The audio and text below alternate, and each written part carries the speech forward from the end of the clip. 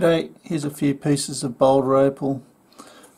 Good pieces to start practicing with. They're not very expensive, they're only reasonably small, basically size of pendants.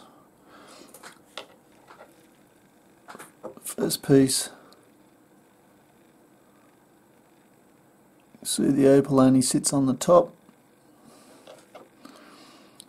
This piece, it's got crystal blue fire in it there. So with this piece you'd grind that off, this piece off the top, this side, makes it convex. And there's another piece of example of the seam of the opal on a face there.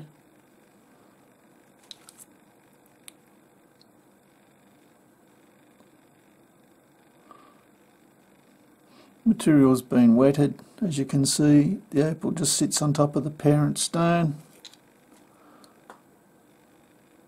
So I've just thrown in a few of these pieces.